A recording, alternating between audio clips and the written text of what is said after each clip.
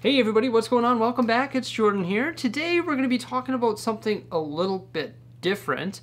It's not going to be entirely about Lego, but more so Bricksie. What is Bricksie? Where do we plan on going with Bricksie? How did we get here? And how did I make this happen? How did I make my dream happen? So there's a lot more than what meets the eye when it comes to this Lego business. Because it's not like I just sit around and build Lego all day. There's been a lot of planning and strategizing, and today from a business perspective, we're gonna talk all about that.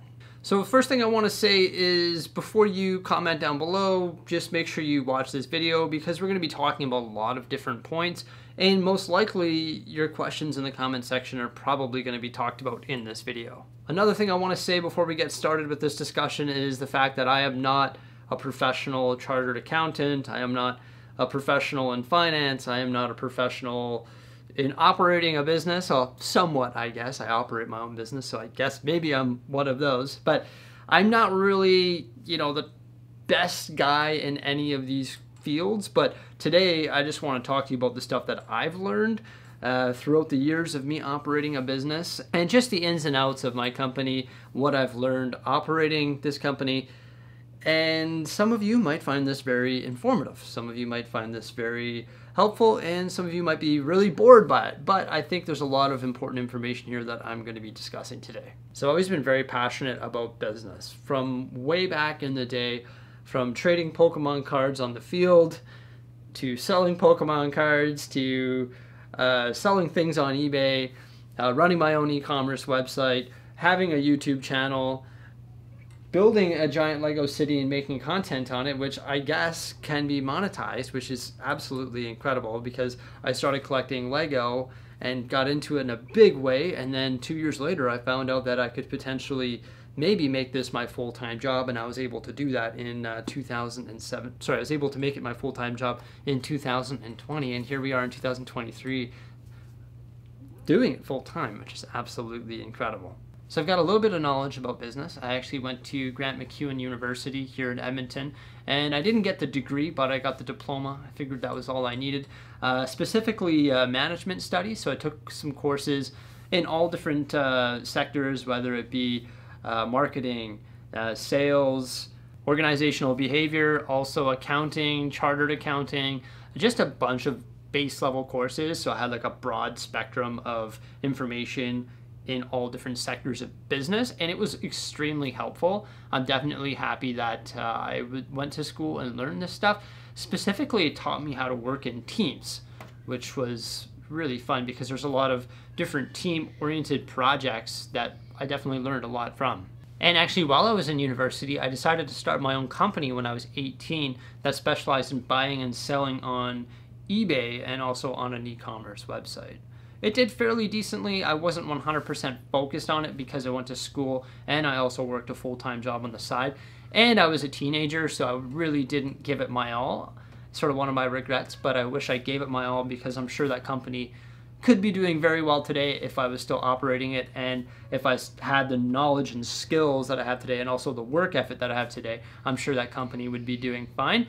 But here we are now in 2023 operating Bricksie, the social media / digital media company, which is incredible because I've never had more fun working every day than I have today. So recently I decided that I want to try and get more space for Bricksie, whether it be an acreage with a building that has all the Lego in it, a commercial building, or just a bigger house with a bigger basement. So I want to discuss the 3 different options in depth and why I've selected the commercial property. So I think the acreage idea is a really cool idea. You have this acreage, the house that's on the acreage, and then I have a separate structure that has all of my Lego in it, and that's where I go to work. It's right close to the family, it's easy, but there are several reasons why I've decided against doing that. Reason number 1 is I don't want to live out in the middle of nowhere.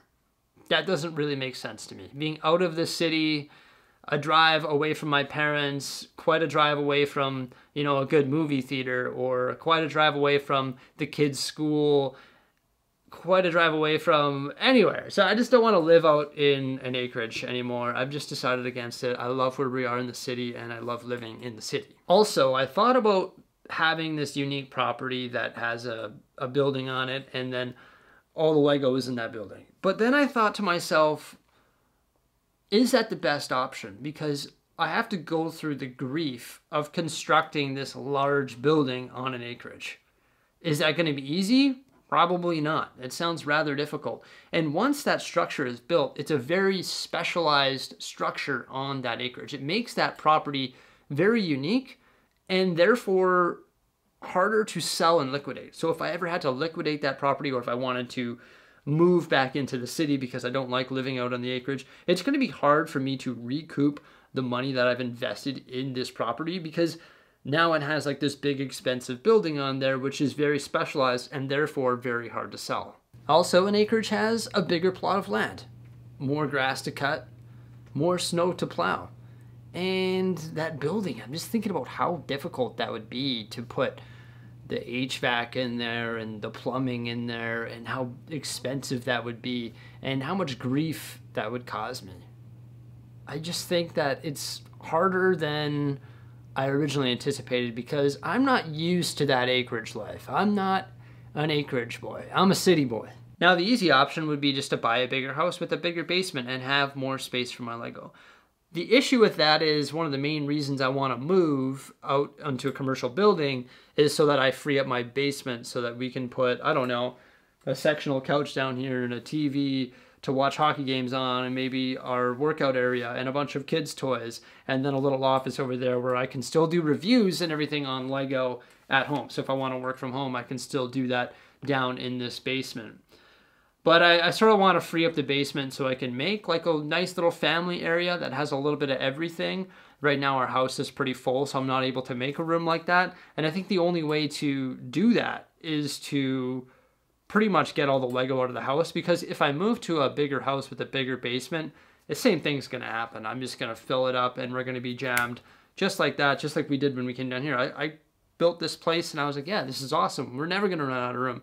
And then here we are 3 years later and we ran out of room. So I think if I move to a house, we're going to run out of room once again. It would be cool because the Lego in my business is still in the basement, so I'm close to the family. But I think the commercial property is ultimately the best option. So the commercial property would be interesting because I would actually have to drive to work every single day. I would be, whatever, 15, 20 minutes away. I wouldn't want to go any further away than that, but 20 minutes away from my house, right?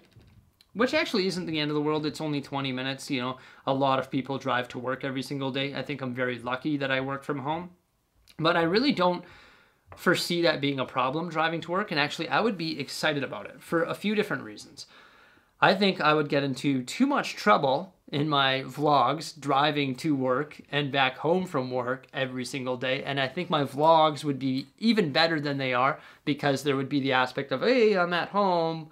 Okay, now I'm driving. Ooh, look, there's a Walmart. Let's pull into Walmart. Oh, look, there's a Toys R Us. Let's go to Toys R Us. Oh, I got to go to the Home Depot and I've got to buy this for the warehouse today because we're going to be putting track shelving up here. So I think my vlogs would be a lot better because I'd have to drive to and from work every day, and that would be included in my vlogs. Another reason I'm excited about potentially getting a commercial property is the fact that it is getting me out of the house. I know a lot of people say that you're so lucky that you work from home, but you got to remember, I'm in my house. Like, I haven't left my house. Well, sometimes I don't leave my house for like 7 days other than walking my dogs.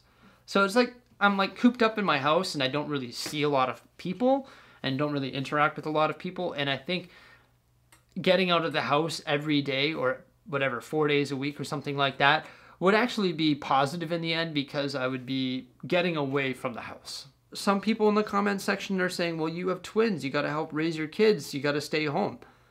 It's not the ideal world. I mean, staying at home and raising your kids all day, it's not like I raise my kids all day. I'm down here working all day, right? I do run up once in a while and I help my kids, but the reality is I still help my kids in the morning before I go to the warehouse. And when I get back from the warehouse, I'm still helping my kids at night. I'm still with my kids in the morning. I'm still with my kids at night when I get this commercial property.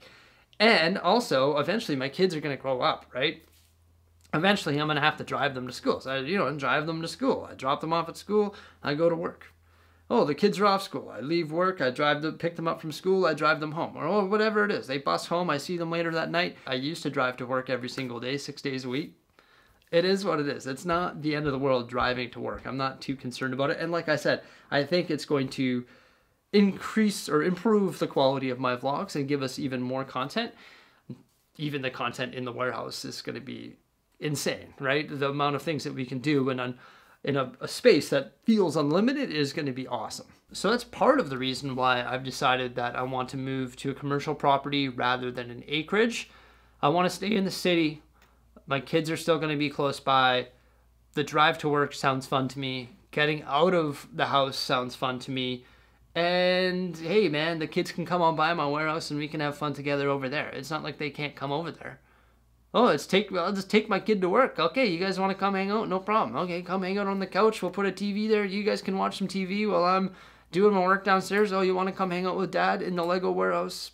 So be it. I just think it would be so neat to leave my house every day and go to my place of work. I just think that would be so incredible. And the warehouse does offer us a lot of different opportunities as well. I'm going to talk about that down the line. Just different places that my company could go. But the main one I want to talk about is having public viewings of the warehouse / museum of Lego. Now, a lot of people were concerned that I showed the address of the warehouse that I potentially wanted to buy.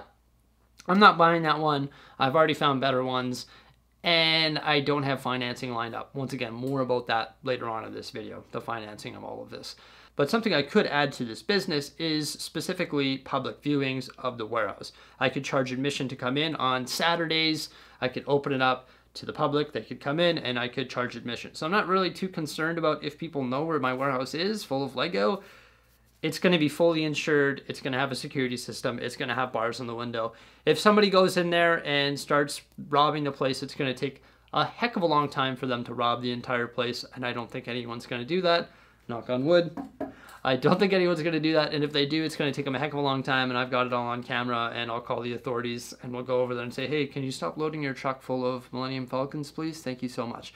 And it's all insured anyway. I mean, there are other companies out there that have a lot more inventory out in the open than me, the Lego YouTuber. There's a Lego store full of Lego, right? There's freestanding buildings, whatever. There's car dealerships with cars all over the place. There's a lot of assets on their dealership lot and they're not too worried about it. So I'm not really too worried about the security of it because we'll have all the right systems put in place.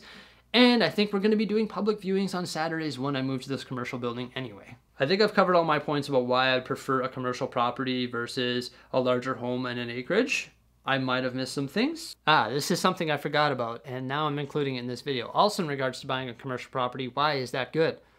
Because real estate trends in value.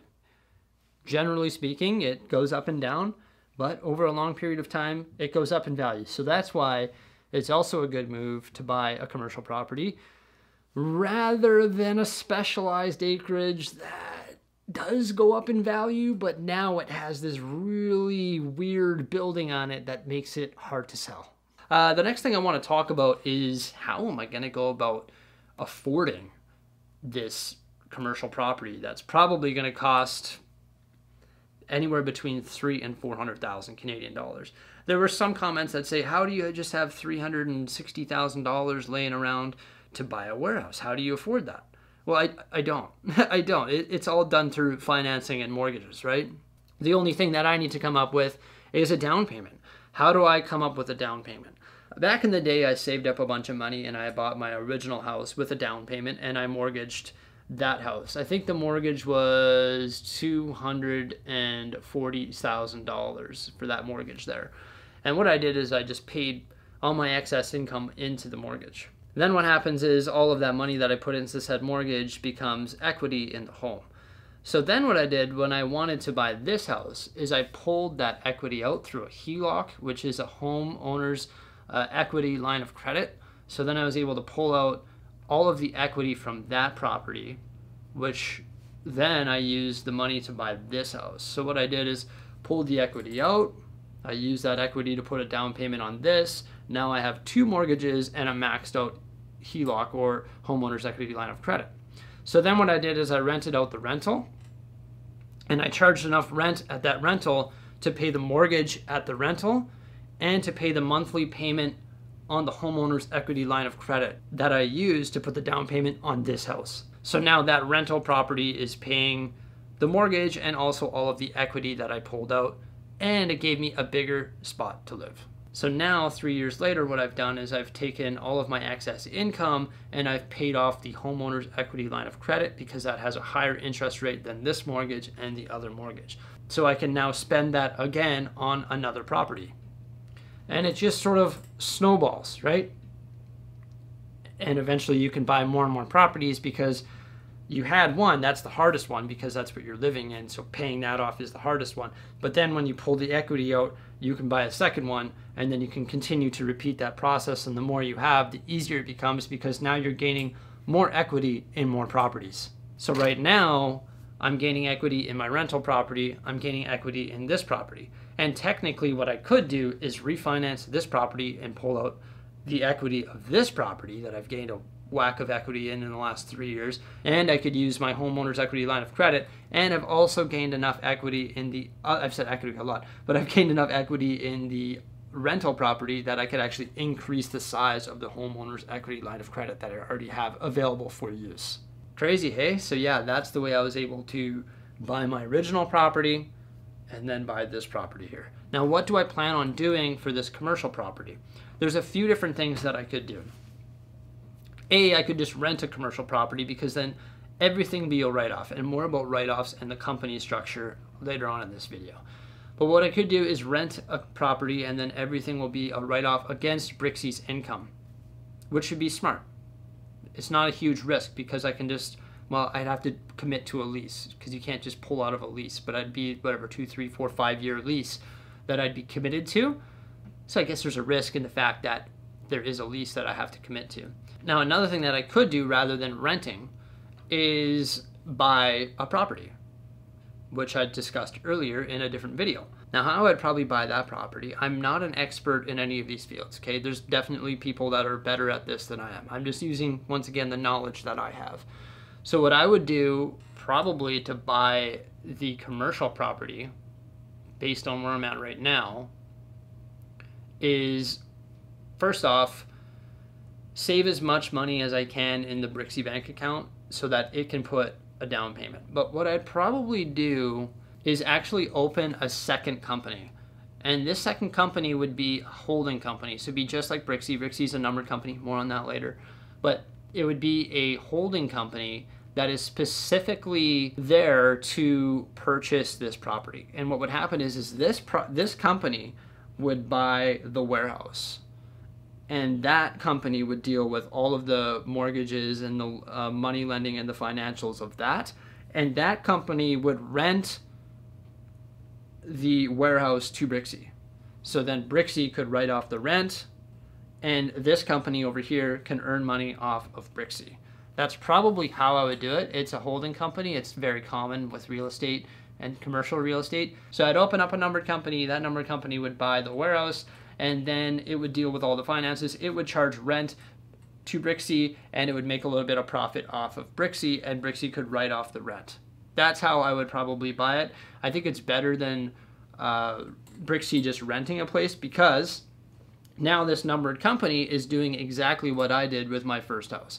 It is renting it to Bricksie. It is paying off the mortgage and paying off the property taxes and all that different stuff, and the condo fees and all that stuff. And it's gaining equity in that property, and then it could eventually do exactly what I did when I bought my first house and bought my second house. It could eventually buy more commercial properties and rent them to different people. And then you have this different company that is actually generating revenue and equity by renting commercial properties. So that's probably what I would end up doing when it comes to buying a commercial property. So that pretty much covers the financing aspect on the properties. The next thing that I want to talk about is the company structure. That's the Bricksie company structure.